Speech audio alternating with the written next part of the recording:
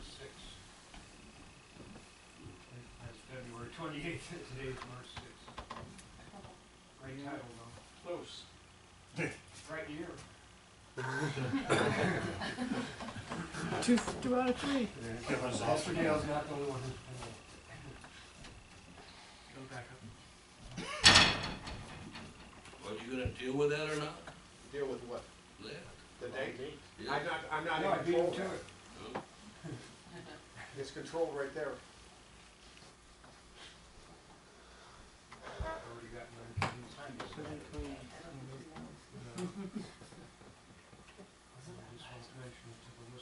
Yep. It's only a week off. No.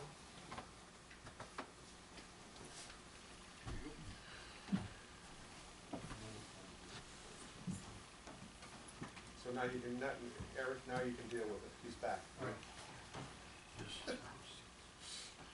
Good morning, doers of the word. Morning. We're coming to you this morning from Doers of the Word Baptist Church. And you're listening to us this morning on the voice of liberty. That is Liberty Works Radio Network, 104.3 FM, The Eagle in Tampa and Ocala. I'm Pastor Ernie Sanders, and the title of the message this morning is Christian Liberty for the Church. Now, how many times have you heard people say, you shouldn't eat that? Well, that's selfish. That's shellfish. You can't eat shellfish. You shouldn't eat that. Well, that's pork, okay? It's against the dietary laws. Well, in fact, what you ought to do is just do like I do. You just you ought to just get yourself one great big healthy 16-ounce porterhouse steak, bloody rare. Well, folks, let's turn. We're going to start this morning in Hosea chapter 4, verse 6. The verse is very familiar to all of you, and that is this: My people are destroyed for lack of knowledge, because thou hast rejected knowledge.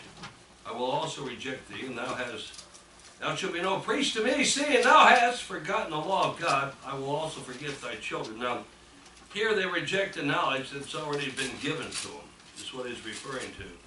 And they forgo the priesthood, meaning there's no salvation. You see, we are all to be a nation of priests. The office of the priesthood into the Calvary, when the veil at the temple rent after Jesus said it is finished, the office of the priesthood ended there. From that point on, as Peter says, we became a nation, a royal priest. Up until that time, you had to take your sacrifice to a priest and have the priest offer it up. But now, we have one priest, one intercessor between us and God, and that's Christ Jesus. So we go directly to the Father. There is no more veil. There is no more wall. Now, he goes on to say here, and I will reject thee, and thou shalt be no priest to me, seeing thou hast forgotten the law of thy God. I will also forget thy children. Folks, our children, our poor children in this country today, we've seen what has happened to them, and here he's talking about they're making their children pay an awful, awful price because they rejected, they didn't hear. But now for those that do hear, and those that pay attention, if you turn to Mark chapter 2, or Mark,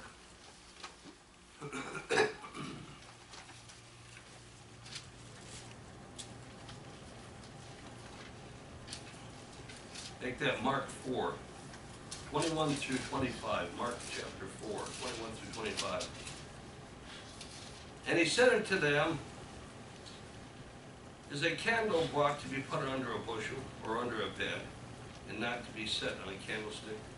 For there is nothing hid that shall not be manifested, neither was there anything kept secret, but that it should come abroad. If any man have ears to hear, let him hear. And he said unto them, take heed what you hear. With what measure you mete, it shall be measured to you. And unto you that hear shall more be given. For he that hath, to him shall be given. And he that hath not, from him shall be taken away that which he has. So to hear means to understand and to apply. And those that reject the word, well, they'll soon forget what little understanding in Scripture that and little knowledge they have already. And so, and again, all of that knowledge that they've rejected is right there in the Word of God. I want you to go now over here to 1 Timothy chapter 4.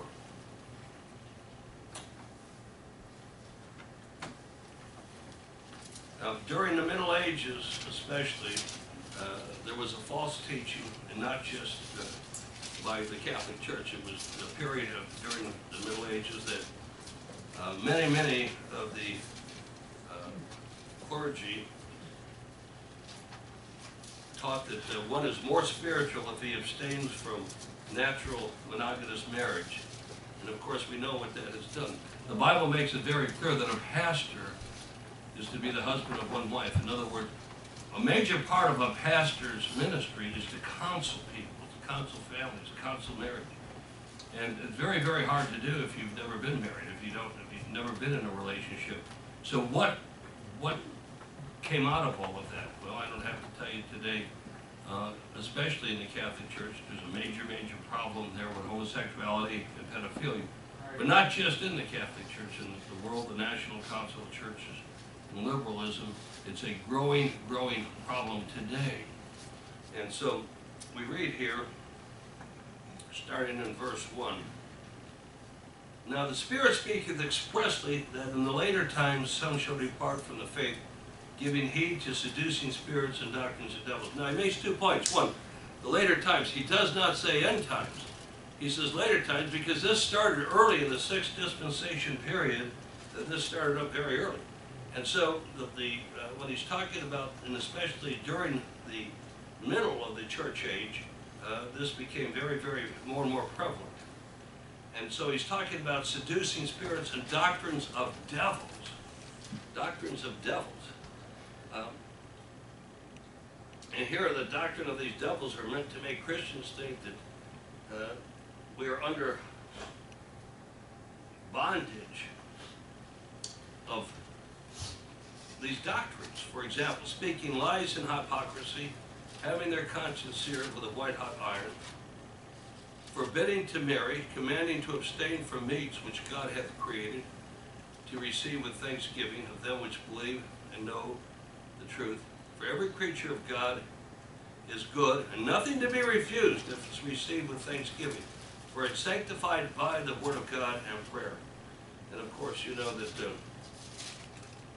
a lot of that, again, even today, is being taught by Gnostics and a lot of your pagans. You have a major movement out there, Pete and others, not to eat meat. Okay. Well, you know, they have some grounds for when they talk about, and I think we're all in favor of that. It's an interesting thing. You notice how, I don't know one single pro-lifer, anyone who's in favor of rescuing children, that are in favor of mistreating animals. You know, when you raise, I won't eat veal. Now the reason I don't eat veal is because I don't like the way that these veal calves are raised. I don't think it's humane. So I won't eat veal. Okay. And so that too, within God's Word, the Bible is very clear for those that mistreat animals. You know, that is a transgression against God's property. And so, but here there are those that teach that you've got to abstain from meat altogether. And that is not what God's Word in the Bible. Some say, well, you have to abstain from only certain meats. These are doctrines of devils, doctrines of men, as the Scripture tells you. Now,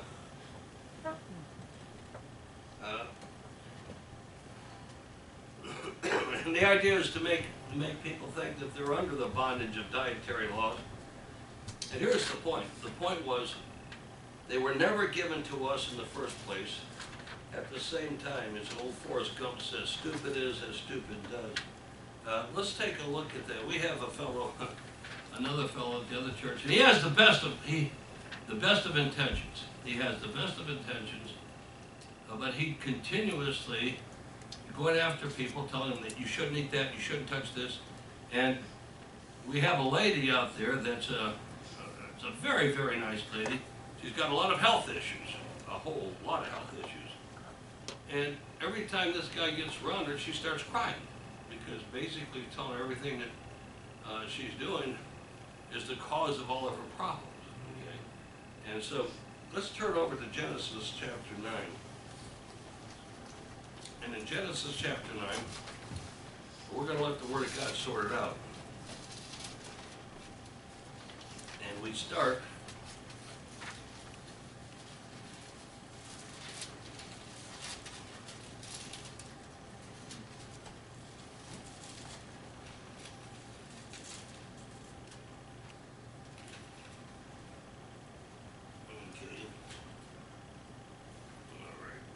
starting in verse 3. Every moving thing that liveth shall be meat for you, even as the green herb have I given you all things. You understand? Now here's what God says. Now this is, some people are going to say, well, that's the Old Testament, Pastor. That's meant for Israel. No, there was no Israel at this time. There was no nation of Israel at this time. This is a covenant. It's a Noahic covenant. And this covenant expands every dispensation period. He makes it very clear. He literally spells that out for you. Okay? And he says this, but flesh for the life thereof, which is the blood, therefore shall you not eat. Amen. He's telling you that if you eat a steak that's bloody, folks, that's a sin. Exactly. He's telling you very clearly not to do it, you see. And so you shouldn't eat rare meat. Number one, it's not very good for you at all. No. Okay? Now, anytime you get into a disagreement with God, you're going to lose that disagreement. You can have as many opinions you want and believe whatever you want, but you're going to lose your disagreement. And today, people out there, they eat a rare steak, and boy, that thing's got every kind of drug in it you can imagine.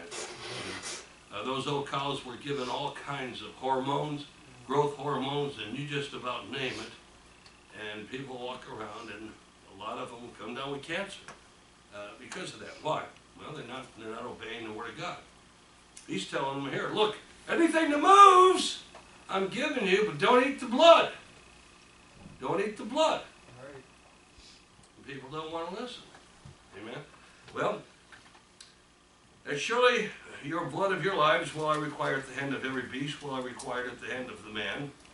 At the hand of every man's brother I will require the life of man. Whoso sheddeth man's blood, by man shall his blood be shed. For in the image of God made he man. And you be fruitful and multiply and bring forth abundantly in the earth and to multiply therein.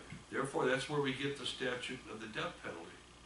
And the idea, if you take an innocent life, that, see, God gave man all of the environment. In verses 1 through 4, he gave man dominion over the environment. He kept dominion of man for himself. So when you, again, destroy an innocent life, then you need to forfeit your own. And the problem we have today is we don't have, in order to do that, to carry out the death penalty, you have to have statute and standing with the Word of God. In other words, you have to be legitimate. And our government has lost its legitimacy. It's lost its legitimacy. That court, as I always tell you, in Washington, D.C., they have no standing. They've lost all of their, they may have power, but they've got no authority. Well, he goes on and he says this in verse 9. And I, behold, I establish my covenant with you and your seed after you, and with every living creature that is with you, with the fowl of the cattle, of every beast of the earth, with you from all that go out of the ark to every beast of the earth. And I will establish my covenant with you, neither shall all flesh be cut off any more by waters of the flood, neither shall there be more be a flood to destroy the earth. And God said, this is the token of the covenant which I made between me and you, and every living creature that is with you for perpetual generations. So what is he telling you? He's telling you this is for perpetual generations. And then I want to jump ahead to verse 15. And I will remember my covenant which is between me and you and every living creature of all flesh. And the water shall no more become a flood to destroy all flesh. And the bow shall be in the cloud, and I will look upon it, that I may remember the everlasting covenant between God and every living creature of all flesh that is upon the earth. So God made this covenant to span all dispensation periods. It's an everlasting covenant. And in that everlasting covenant, he makes very clear, look, that God has given us all of the animals, everything that moves upon the earth for meat. He gives you some very, very clear specifications. Now, I want to go over to Romans chapter 14. Now, when it comes to holy days, or where it comes to new moons, or even to birthdays, or Sunday worship, we often hear the loud grunts of the contentious Judaizers. We've had people actually leave this church because we sing happy birthday to one another. We had folks that used to attend this church, and they left because they didn't want us singing happy birthday.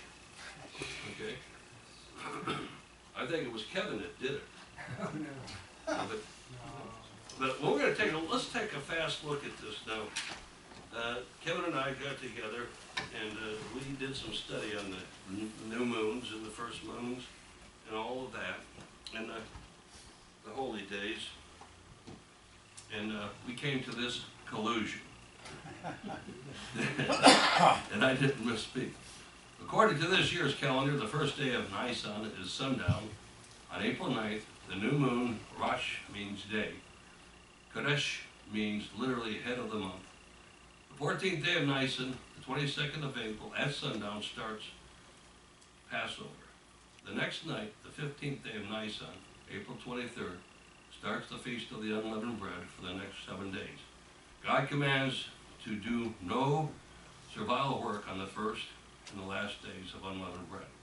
On the 16th day of Nisan, April 24th, is first fruits. First fruits, according to Leviticus 23, is the Sabbath within unleavened bread.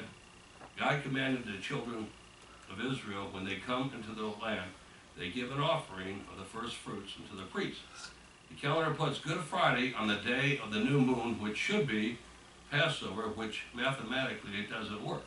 So, the Hebrew calendar puts a leap month in this year, the second Adar. Now, if we take out the leap month, the second of Adar, and start Nisan in its place, Rosh Chodesh, literally, the head of the month is the new moon, April 9th. The full moon, which would be Passover, would be the 13th or 14th day of the Hebrew month. Unleavened bread would start the next night, March 25th. The Sabbath, or in our case, Sunday, within unleavened bread would be Resurrection Sunday, which is its first fruits. 7 Sabbath Sundays after first fruits, Resurrection Sunday would be Pentecost. Adding the leap month of 2 Adar doesn't make the math in Leviticus 23 add up. Taking the leap month out works. Passover at sundown Wednesday, March 23rd, Good Friday on March 25th.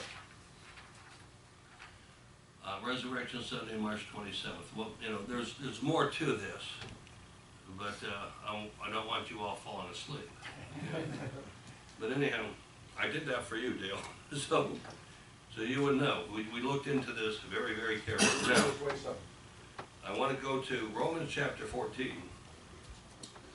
And as we take a look at this, starting in verse 1, okay, him that is weak and have in the faith receive ye, but not to doubtful disputations. Now, doubtful disputation means to have critical judgments on inward reasonings of others. In other words,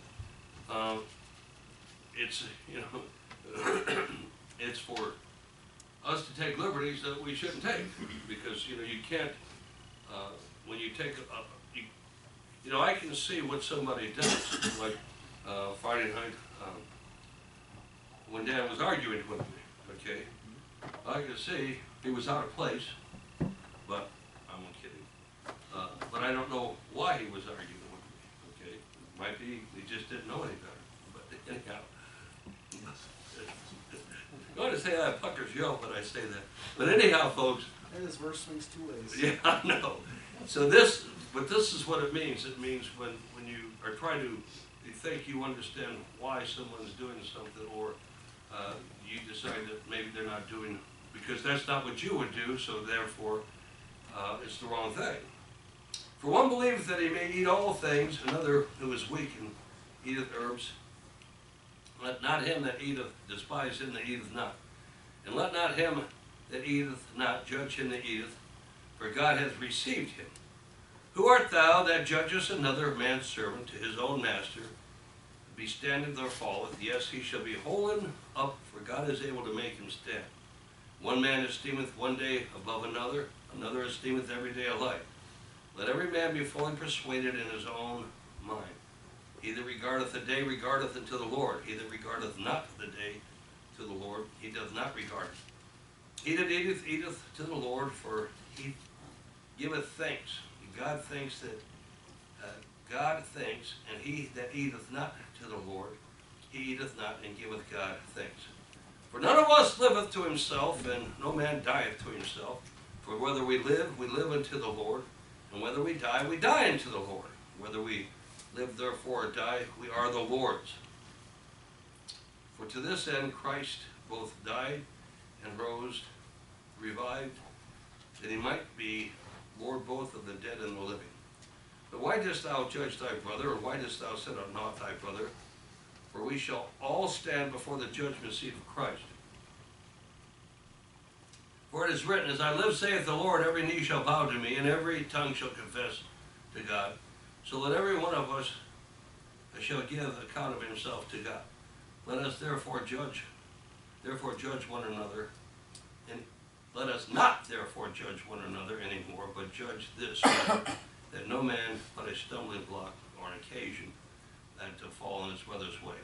I know, and I am persuaded by the Lord Jesus, that there is nothing unclean of itself, but to him that esteemeth anything to be unclean, to him it is unclean. But if thy brother be grieved with thy meat, now walkest thou not charitably, destroy not him with thy meat, for whom Christ died.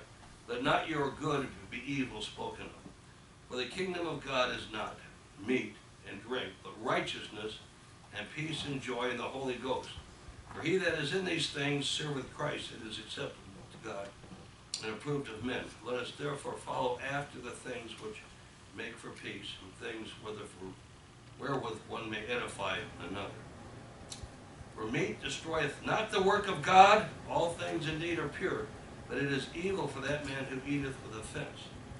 It is good neither to eat flesh, nor to drink wine, nor anything whereby thy brother stumbleth, or is offended, or is made weak. Hast thou faith? Have it to thyself before God. Happy is he that condemneth not himself in that thing which is allowed.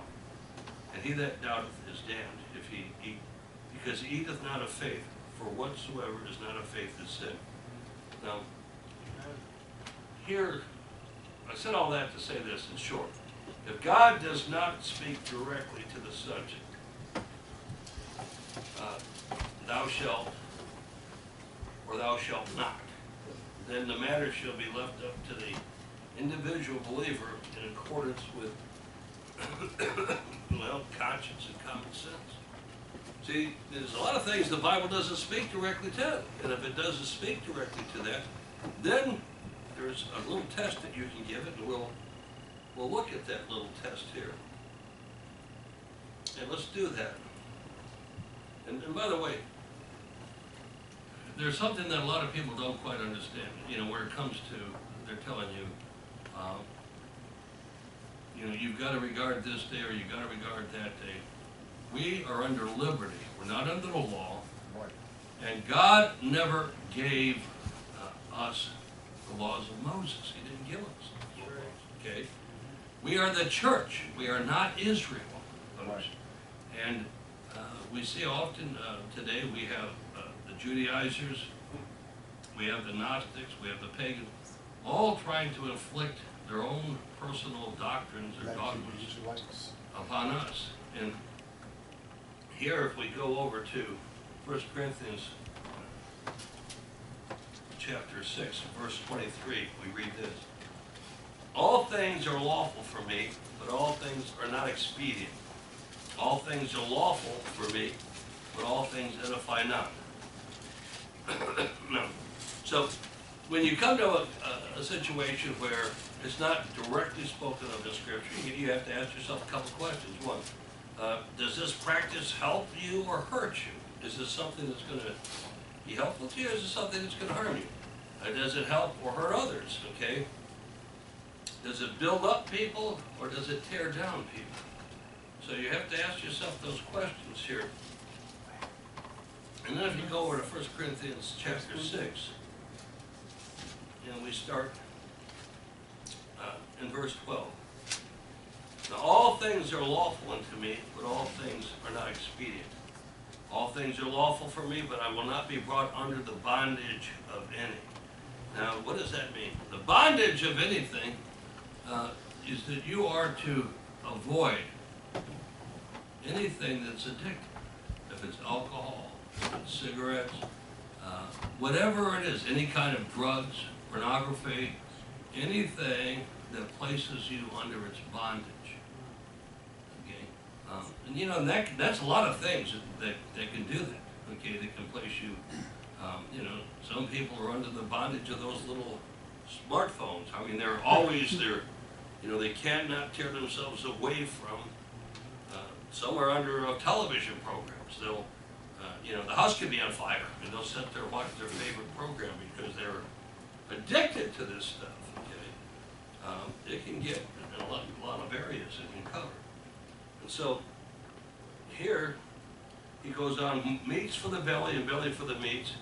But God shall destroy both it and them. Now the body is not for fornication, but the Lord, and the Lord for the body. Now, that's an interesting thing. When it comes to fornication, if you go over to Leviticus chapter 20, you see, because when I say that word fornication, you all probably get a picture of one thing in your mind. But that covers, there's a lot of things that fall under that word fornication. If you go to Leviticus chapter 20 and read verses 10 through 21, you don't have to do it now, you can do it later. You will see a number of the things that are clearly spelled out. This is fornication. This is very clearly spelled out for you. He goes on to say, and God hath both raised up the Lord and will raise us up by his own power. Know you not that your bodies are the members of Christ? Shall I then take the members of Christ and make the members of Christ a harlot? God forbid. What know you not? That he which is joined to a harlot is one body, for two, saith, shall be one flesh. In other words, whenever you're joined to a whore, you become one flesh with that whore. And this is one of the things when you have these prostitutes, literally their sin, they share the sin of every man that they're with. And so, you know, there's a lot of sins involved there, right? Yeah. Anyhow,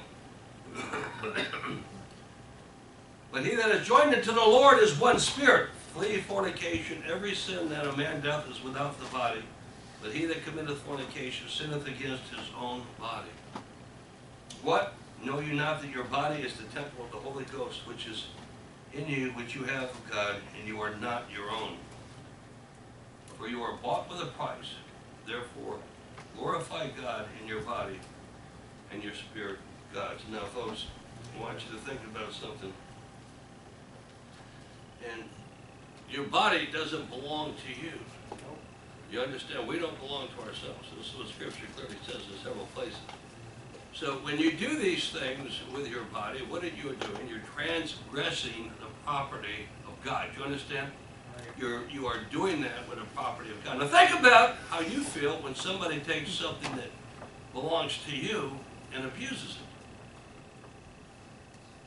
And that's basically what you're doing. God's got a really long memory. A very, very long memory. Okay. And so,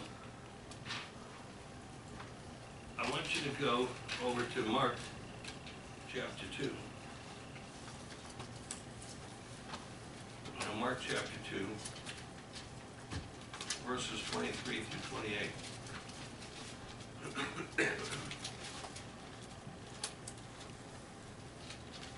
And it came to pass that he went through the cornfields on the Sabbath day, and his disciples began, as they went, to pluck the ears of corn. And the Pharisees said unto him, Behold, why do they on the Sabbath day that which is not lawful? And he said unto them, have you never read what David did when he had need, and was a hunger, he and they that were with him?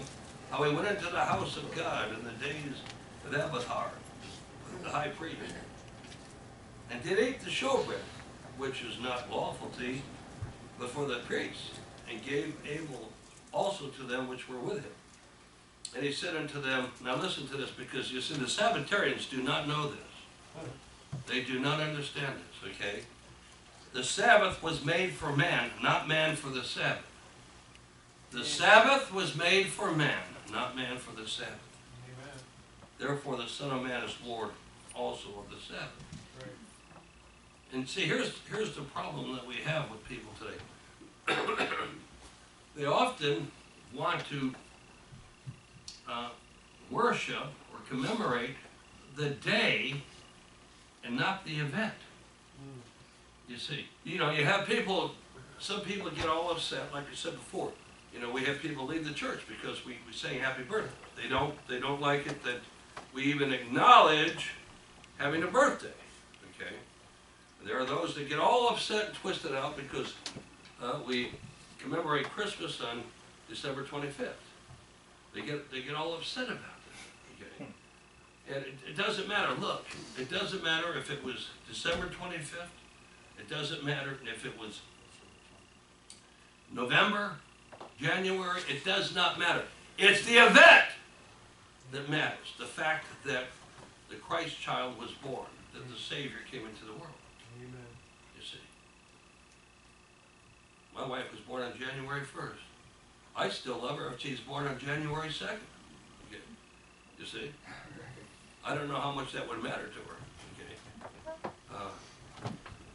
Of course, if she'd been born one day earlier, she'd have been a tax deduction, okay, for that whole year, right? Okay. But anyhow, you see, it's not the day. It's not the day. It's the event, right? That's right. And it's the same thing with Resurrection Sunday. It's the same thing with Passover. It's not the fact, it's not really the matter, the day. You see, when he gave all of what I just read here to you about the new moons and all of that, he didn't give it to the church. Right. He gave it to Israel. We're not the church. We're not Israel. We are under the new covenant. Right, Hallelujah. We are under the spirit of the law. right. We are not under the letter of the law. That's Praise right. God. And he makes that really clear. And I'm kind of really glad about it. So now, you say, well, I don't know, I've still a lot of things I'm a little bit confused about. I don't know if it's right or if it's wrong. What if we go over to Philippians chapter 2? In Philippians chapter 2,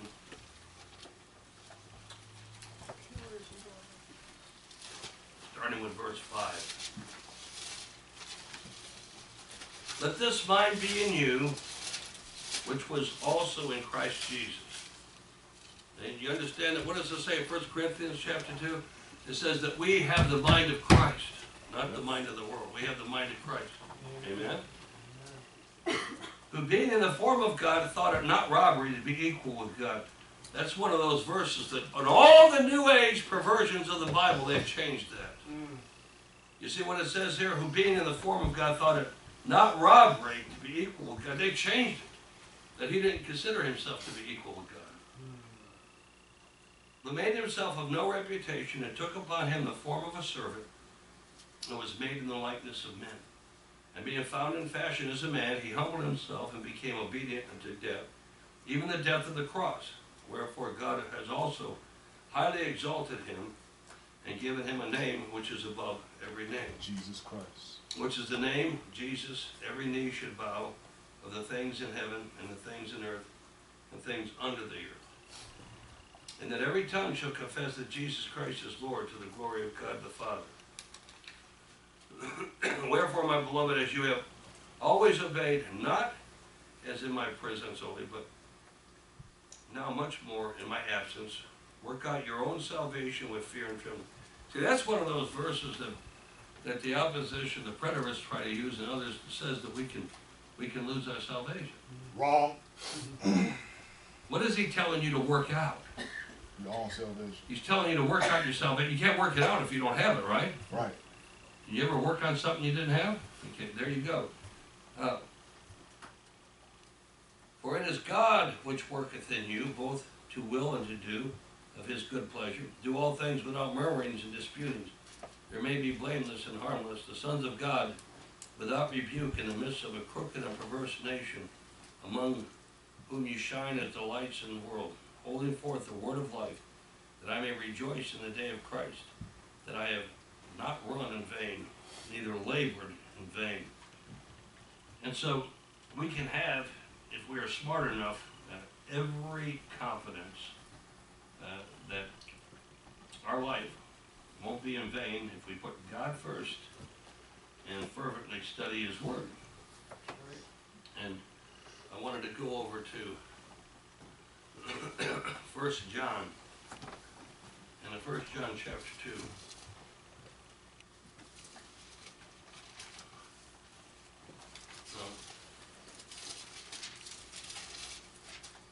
Starting in verse 1. Wrong passage. My little children, these things I write unto you, that you sin not. And if any man sin, we have an advocate with the Father, Jesus Christ the righteous. And he is a propitiation for our sins, not for ours only, but also for the sins of the whole world. The word advocate there, the word advocate, paraclete, means one called alongside. One called alongside. Do you understand what we do now? Today we call those in the courtrooms, we call them lawyers, okay? And sometimes they're called public pretenders, okay? Out there we have a lot of those, but they're called lawyers today. Now just imagine this. We as Christians, every one of us, our advocate and our lawyer, if you will, is also the judge. Now listen, see, when you're in court and the judge is on your side, you're going to have a good day. You're going to have a real good day, okay? And that's the way it breaks out here. And he says, and he is a propitiation for our sins, and not for ours only, but also for the sins of the whole world. Propitiation means what? That is the payment in full. He has paid in full, paid the price in full. And hereby we do know that we know him if we keep his commandments. And he that saith, I know him, and keepeth not his commandments, is a liar. And the truth is not in him. But who also keepeth his word, in him verily is the love of God perfected. Hereby we know that we are in him. He that saith, he abideth in him, ought himself also to walk, even as we walked. Well, here now, we have to remember, okay, again, we are not the nation of Israel. We are the church glorious. Amen. There are many, many people out there that want us to go through the tribulation. They want to put the church through the tribulation. The tribulation is very specific in what the purpose of the tribulation is. The purpose of the tribulation is twofold. To what? Purify the nation of Israel, okay, the life of God, and to do what? Bring judgment upon the unsaved Gentile nations. That's what the purpose is. And so what would the purpose of having the church? Why would the church, the purpose of being? Yet there are those there. Now it's an interesting thing. And this is, the Bible teaches this, that the Lord returns for those that are looking for his return. Right. And the Lord, now, I'm thinking out there that you have some of these survivalists that want to go through the tribulation just to practice their survival methods. I don't know. It sounds a little strange, folks, but they call them preppers and look, now, you have to understand something else. there is a big, big, big, big difference between going through the tribulation period and being persecuted by the world. Right. The church will be, the church is now, more than it's ever been, suffering persecution on a worldwide scale. Right. And I'm going to tell you, it's coming our way. Yep. It is coming our way. Time to fight. And so those survivalists, those preppers are going to have plenty of time to practice that, because it's coming for us. And you got to give them all the credit in the world that they were prepared, that they know enough to be prepared. And this is, we all should be prepared. Right. Okay. And the number one thing that we have, the Bible says, what, one can chase 1,000 and 10,000. We need to be bound together. We need to be bound together. We need to, number one, be able to communicate in hard times and bad times. These times are coming. They're here, they're approaching. We're seeing our nation divided. The last time it was this divided, we called it a civil war. And we're there now today, aren't we? Yep. And so, we want to praise the good Lord. Now, we do have some things, a lot of things God has given us, what the world often has meant for wickedness and evil. And one of them is that internet and that computer system. Okay. The world has meant it for evil. Yep. But because Dan right here is so talented and he's computer literate, so computer smart, he comes in and helps me at the studio and brings things to me that I can see right there. And I need that. Okay, so Dan does an excellent job there. We need to be in all of these ways. Well, prepared.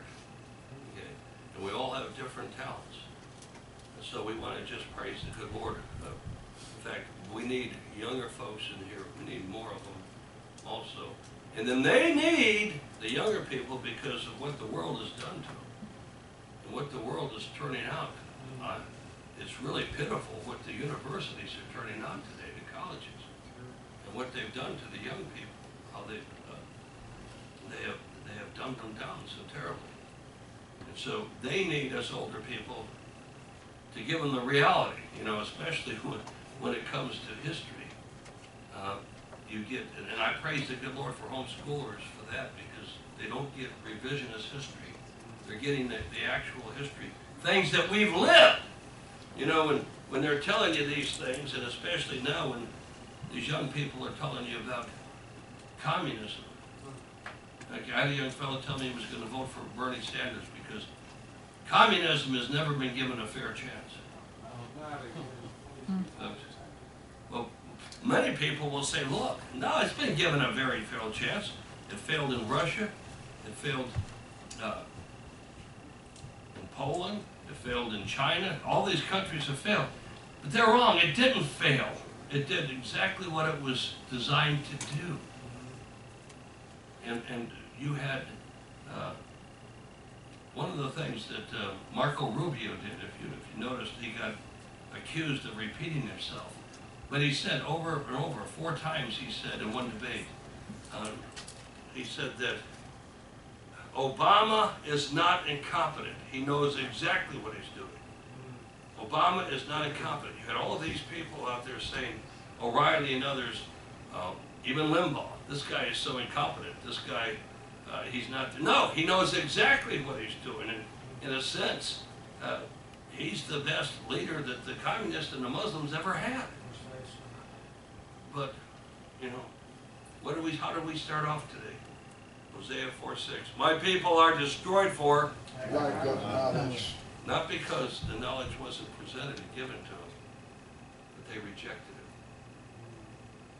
it. And with that, we're running out of time for today. So, we've been coming to you today from Doers of the Word Baptist Church. And you're listening to us this morning on the Liberty Works Radio Network. That's 105.9 FM. That is the Eagle in Tampa and Ocala. And you can go to our website, which is wrwl.org. Our email is wrwlministries@gmail.com. That's wrwlministries@gmail.com. Our address is Doers of the Word Baptist Church, 14781 Sperry Road, Newberry, Ohio, 44065. This radio station you're listening to us on, you can listen to us at 2 a.m., 8 a.m., 3 p.m., and 8 p.m. Eastern times.